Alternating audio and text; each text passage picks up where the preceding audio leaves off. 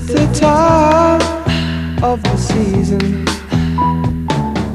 when love runs high. Look what you made me do! Alright, we're back with the Three Dudes of Horror. I'm Toots. Damien. Worm Boy. Alright, and we're going to do our review of The Conjuring. Yeah, it's Friday today, and we're doing another one. This movie. Yeah. How enthusiastic you sound. But say it, Ruben. It sounded cool. What? Say the Happy Horror Friday. Happy Horror Friday. Yeah. Are we still recording this? Oh, yeah. Yeah, we're live, dude. We're live, son. Oh, okay, because... This is the live show. Alright, so we're going to do The Conjuring. So let me do a brief synopsis. So this takes place in 1970 to 1971, and so what happens is that this family, the Perones, Carolyn and Roger, along with their daughters and their 5 daughters, move into a secluded farmhouse, and then as the movie progresses, there's manifestations of ghosts, paranormal activity happens, and then they have to call in Ed and Lorraine Warren, who are played by Patrick Wilson and Vera Farmiga, respectively. And it is based on actual events. And so, first off, what you guys think of the movie? Overall, great movie. Yeah. Great. Yeah. Great it was. movie.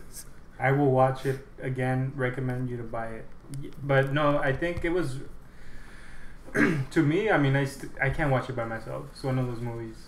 I know Damon said on the last one that he can't watch the Sinister by himself, but this one for me really hits home because it's fucking scary. For me is The Exorcist. I can't watch that one. Oh yeah, myself. But I thought it was good because it started off slow in the beginning, of course, because they're building everything. But then after it picks up, I think like maybe 35 minutes in, 45 minutes in. Then you start seeing the things happening, and I like the part where like Ed Warren is like, well, she's doing all these things, and every time she does this, like she gets like more energy. So she's getting tired, and you can see it. I'm like, shit, this thing is really messing with them. And to me, it's like, well, they've done this before. They have more experience, but even it doesn't matter. Mm-hmm. And when she says like, no, it's something inhuman, something else, like I guess a demon that was the one doing all these things. It is a demon, right? That's how I heard. I mean, I don't think it was a ghost. I think it was a demon. That's what I remember. Did they ever give it a title, like a demon or an entity, or? I think her name was Bathsheba. Bathsheba, okay. Yeah. But it was a demon. And it was in the movie it was a demon. I think in the real story it was just a ghost of a woman that was there. Yeah.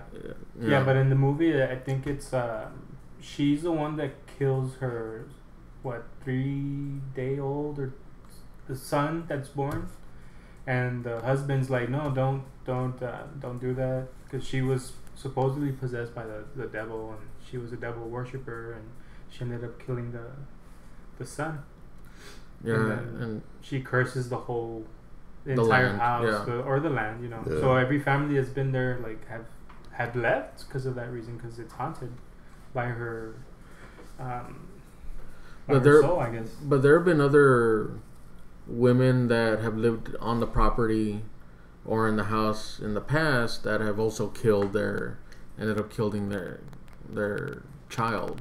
So then it ends up there's all these spirits haunting the house from all different times throughout history, since the house was erected there. Yeah.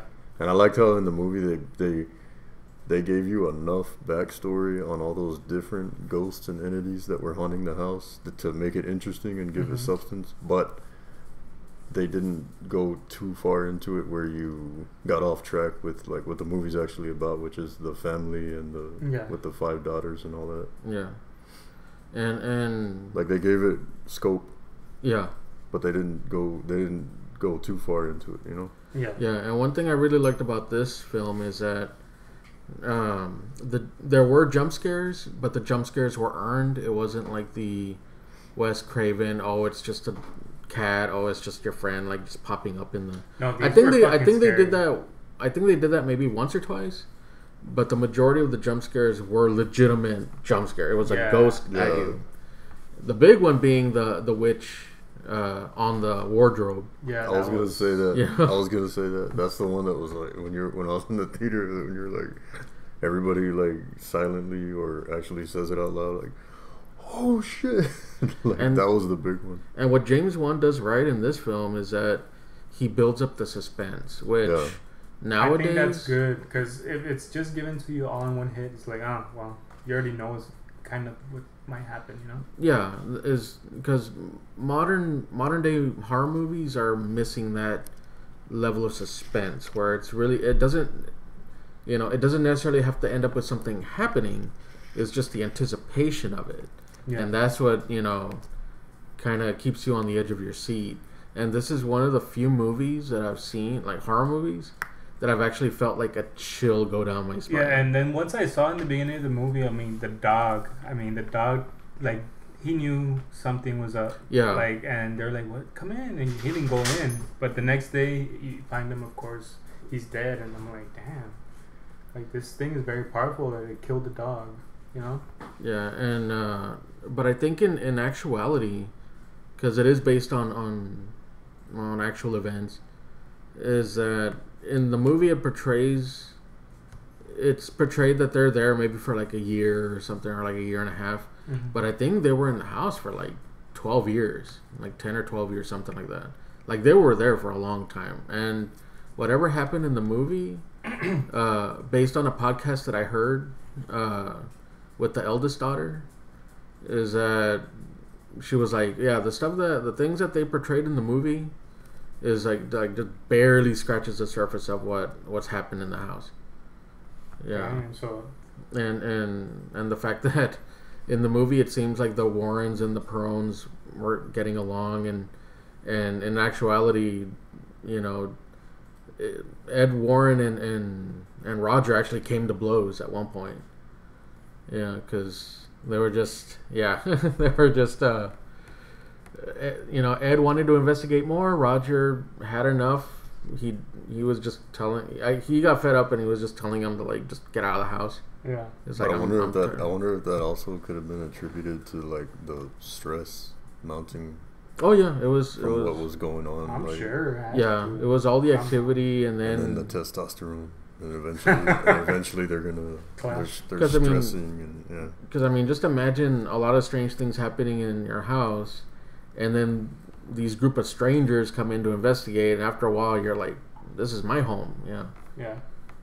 Leave. And then again, of course, Ed Warren was like, no, we got to investigate further. Well, we have all this other equipment. They had already opened the gate. You can't just be like, oh well, we're gonna take off now, and leave the gate open. But no, they had to investigate further.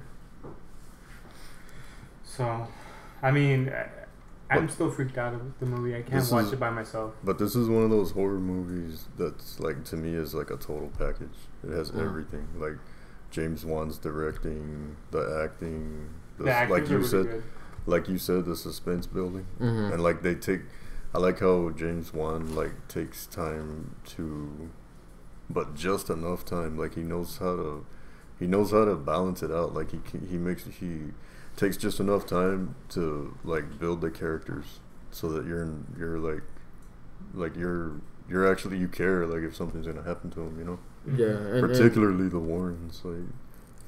And you also have the musical cues that are very reminiscent of old style horror movies, especially suspenseful movies. Like the piano. Or like the violin strings, like I'm not gonna attempt to try to replay it, like, but essentially those musical cues that kind of build up suspense even more, that were used back in like the 70s, the 80s, and it also sets the atmosphere too. Like you feel more like you're watching a movie that takes place back in the early 70s, like late 60s, early 70s. You made me think of something though that I had forgotten about, that when they first discover, like at the very beginning when they first move in and all the daughters are running around playing and they accidentally break the 2x4 that's covering the cellar entrance. Yeah, the cellar. And they go down in there. Mm-hmm. And I don't know, I think it's the wife that plays those 3 notes on that like antique piano. Mm-hmm.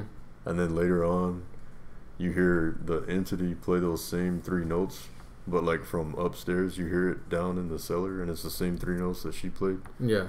Oh, that part, like that's good. Like that's good horror. Like that part freaked me out. Yeah, and they took their time with it, which that's why it's a good movie, and that's why I'm scared of watching. I think that's a great horror movie where I can't even watch it by myself. That to me is like up there, you know, the 9s and the 9.5s out of 10. And then one of the good jump scares, also like what we were saying earlier, because you know how like the big jump scare from the trailer and the poster and everything that sold it when the daughter's playing that clap game with the where the mother's playing with the daughter, the hide and clap, and and then the hands come out of the dark in the cellar and clap, but then fuck that. But there was one that was not in the trailer that freaked me out. Like that actually freaked me out, and it's during like broad daylight. Like all the other, like she's like the youngest daughter that hasn't gone to school yet, I don't think. Yeah. And everybody, it's like during the day. Is she the one that sleepwalks? I can't remember. I remember there's one that sleepwalks, but I think the middle daughter was the one that. But the one where they're playing that in the middle of the day and like everybody else is gone, like the husband's gone to work, all the other daughters are gone to school, and she's in that room with the wardrobe, looking for her daughter, but she's covering her eyes, so she can't tell that it's a spirit or an entity. She thinks it's her daughter, and those hands actually come out of the wardrobe and clap behind her. Like, and she thinks it's her daughter because she's covering her eyes. And then later on, she's saying, like, how'd you get way over here so fast? And the daughter's like, what? I was here the whole time. She's like, you weren't over there in the wardrobe? And she's like, no. Like, that's that's good. That's good writing. That's good directing. That's good acting. Like, he's good. I mean, what he does so far, you know. Yeah, the ones that really made me jump in the theater was, of course, like the witch, like on the wardrobe itself, the one that jumps down, and the lady in the kitchen. When the guy's helping Ed, right? Yeah, because Caesar is like, that's what you made me do, and he's like, what? Yeah. Yeah, that I was one. gonna tell you to say the line too. Look what you made me do, or look what she made me do, like that, and that one made me jump. And I remember I saw it with a friend of mine, and the part that really creeped him out, and it was creepy also, was where, who was it? I think it was Lorraine that was hanging up the sheets. And then like the wind blows it, and you see the outline of a person. Yeah. Before it hits the window. And then the person's there in the window. And the person's there. Blanket blows away. I don't know if the real story, they spent 11 years, you said? Something like 11 or 12. If this is only like scratching the surface of the movie, I mean, I could only imagine 11 years. That's a lot. Yeah, and I do want to read. I do want to read the books that the eldest daughter wrote. You know, when she got older, and she's talking about the experiences of the house. And I think it's like 2 or 3 books. Wow. And I do want to get a hold of them and read them. Well, I guess for me overall, this movie, I recommend you, if you haven't seen it, recommend it to see it. Buy it on Blu-ray. It's worth it. It's worth the money. I give it a 9 out of 10. It's up there for me. Yeah, Damon? No, it gets a solid A for me. Yeah, like this is a good, not just horror movie. Like it's a good movie and a good horror movie. Yeah, like, yeah. For me, it gets an A to A plus. Because it has everything about it's good. Like the story, everything about it is good. Directing, I mean, yeah, it scares the shit out of me, dude. Yeah, still thinking about it right now. Okay, so really quick, if you remember from the last review, we reviewed The Crazies, and I did mention that I wanted to watch the original. And kind of give my take on it. I was like, oh, maybe it'll change my opinion of the remake. And I saw it. I actually saw it last night. The George Romero, the 1973 Crazies, and I actually thought the remake was better. and for a couple reasons, and pretty much what they were is that, to me, the editing, the way it was shot seemed very discombobulated, and there were some technical things in terms of where they were talking about the virus. I'm not gonna get into that because I have a science background, so I was just catching all the mistakes that we're making. But that's another like 5 or 10 minutes of a tirade. I'm not gonna get into that. But I just felt it was very discombobulated in terms of just the pacing of it. And because of the low budget, they kind of broke the rule of the show don't tell, because most of the things that they managed to show in the remake, they can only talk about it in the original. Like when they mentioned the airplane that went down, it's in the water and it's infecting. Yeah. But so overall, what would you give it? I would probably give it like a C, maybe C minus. So like it was okay. I haven't seen it, so would you recommend me to see it? Or am I gonna waste my time? I don't like wasting time. I would say yes, because Damien owns the DVD, so you could just watch it for free. Oh, that's true. Yeah. So I would say watch it. Well, in your case, watch it because it's free. You know, but to pay like full movie price and stuff, I wouldn't do that. Oh, okay. Yeah. I did like the fact that the infected, you couldn't really tell who was infected until you actually saw them in front of you. That's one of those happy accidents because there was no money in the budget for makeup. Yeah. No, Yeah. seriously, like that's one of those what they call happy accidents. Yeah. But all in all, it was okay. I would say the remake, they did a much better job. Well, guys, I guess that's our podcast for this week. We'll have something up later. We don't know what yet. Maybe something different for next time. But for now, I guess I'm Wormboy. Damien. And Toots. We'll see you all later. All right, see ya. Peace.